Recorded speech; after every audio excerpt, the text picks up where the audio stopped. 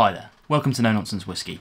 My name's VinPF and on today's episode we're doing another Whisky In, Whisky Out, this time for the month of April 2023. Now if you didn't catch my review within this last week, you wouldn't have seen the new set, but this is it. This is the new set. Been working on it. If you're a member of my Discord channel, you'd have seen me kind of like putting this together, but if not, make sure you go and join that because you get lots of access to me and lots of my behind the scenes chat and photos and things like that. It really is the best place. There's even a special place for patrons to get their early release links directly there as well, rather than through Patreon Direct or whatever. So if you're interested in that sort of thing, make sure you go and check me out down there. Links in the description below. In any case, as always, we've got another Whisky In, Whisky Out, and as always, I'll be doing my Whiskies In first, then my Whiskies Out, and if you're interested in one versus the other, you can go and check out the kind of timestamps below and scroll across and find out what you want to get.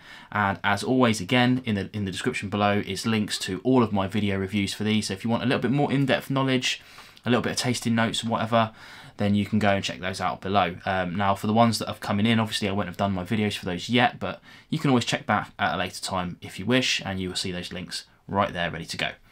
In any case, I'm still kind of messing around with this set a little bit, so bear with me while I can't actually put them out in front of you, but you know, one day we'll figure that one out. But let's get straight into the Whisky In and see what we got this month. Now this month was a little bit of a strange one because I only actually bought one bottle of whiskey, but I did get 4 new ones in because I went down to the Bilston Whisky Club meet, and as you'll have heard this name a lot on the channel, but my good friend Alex went, and he has given me 4 kind of heel kills, well 3 heel kills and a half bottle to review on the channel at some point. So I'll probably be getting around to those fairly quickly because there's only dregs left. But as you would have seen this week, my first one is the King's Inch Director's Cut. This one, that was actually the back of the label. The back of the label is fairly similar to the front, so I'll keep doing that. But yeah, there you go, there's the front if you're interested. This one was an interesting one because when I first popped it, I didn't like it that much, but it grew on me and grew on me and grew on me, and halfway down the bottle, I'm enjoying that, and that's going to go on the shelf now, and hopefully it will just keep growing and growing and growing. So yeah, really, I probably should put them there while I'm talking about it, but I like to hold them, so I'm just going to chuck this down here, out of the way for now, until we figure out what we're doing with that in future. Next, we've got a bunch of stuff that I don't really know much about. This is the Toves Isla. He did tell me where he got this from, but I think it's just like a little supermarket, maybe like, oh, it's an Amazon special. There you go, I did know that. Amazon special. I mean, someone's killed this quite keenly, so there's not much left in it, so it can't be that bad, but yeah, full review of that coming soon. Next up, we have an interesting one. This is a Buffalo Trace, but this is a single barrel select by Milroys. So that'll be an interesting one. 45%, which is always good. We like to see that. But I'm a big fan of the standard Buffalo Trace. This one was a little bit more expensive, so we'll see what I think of that in due course. But yeah, expect that'll actually be, although it's technically not the same whiskey, that'll be the 3rd time I've reviewed a bottle with actually kind of the same name-ish. I've done Buffalo Trace, one of the first reviews I ever did, and then I did a re-review of it in 2019.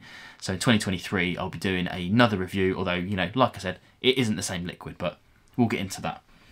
Okay, this one I really don't know anything about. This one is the Samaroli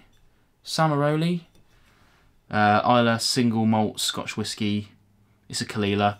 You know, don't know much about that, but yeah, I'll be covering that soon. And by the time I do cover it, I'll know something about it. And then finally then, we have an SMWS bottle. Now this is kind of cool, and I'll go into this a little bit when I do my video of it, but I'm not a member of the SMWS, and purely the only reason I'm not a member is that it would kind of lock me into buying their whiskies, and I have to say, I've always been impressed with SMWS bottlings. You know, if you know the codes, you can find them online pretty easy. If you know the codes, then it's pretty easy to find whiskies that you know you're going to like. If you know you like a particular distillery or a cask type or whatever, then it's pretty easy to kind of narrow down on what you might like. But yeah, I would love to buy their stuff, I really would, but I genuinely think that you guys wouldn't be interested in swords and swords and swords of SMWS reviews, so that's why I don't subscribe to them, because then I'd just want to buy their bottles, and then, you know, I'd be an SMWS channel. But yeah, this one here is, just in case you're interested, this is the 9.236 Cinnamon, Snickerdoodles and Sanded Pine. Opinions on that coming fairly soon. Alright then, so that's the Whisky In. like I said, a bit of a heavy month on people giving me kind of heel kills to review, which is really cool. I like that.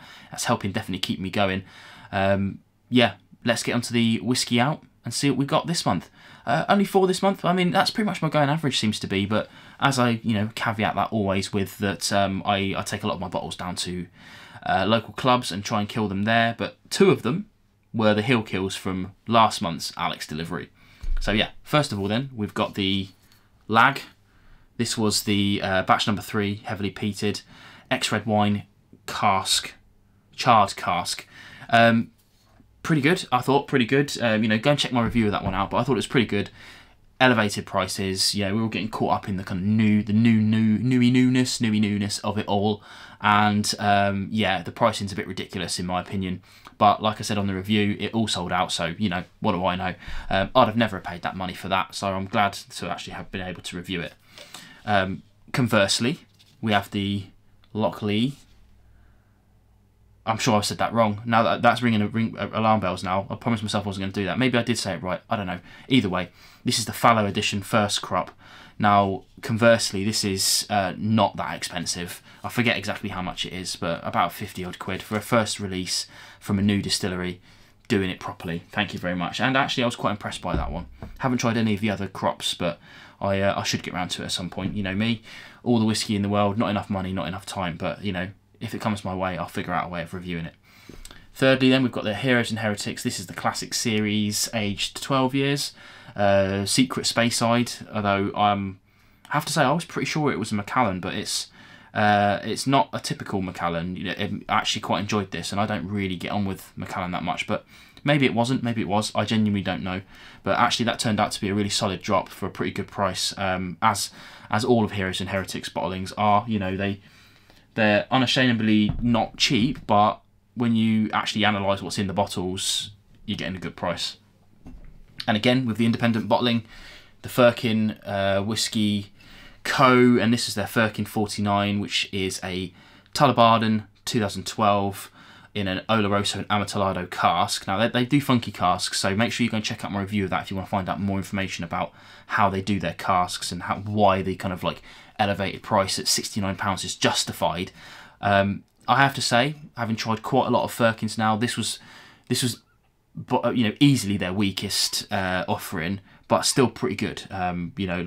If I was asked gun to head to recommend you a Firkin to start, this wouldn't be it. It wouldn't be my 3rd, 4th, or even probably 5th. I do recommend trying it at some point though, because it gives a nice kind of well-rounded view of these things. But really interesting dram. I killed it because I like to keep the special ones. I think I've got them somewhere around there. There, you can see that there. Yeah, I've got a few special ones, especially the Altmore, which really started it off for me. But there you go.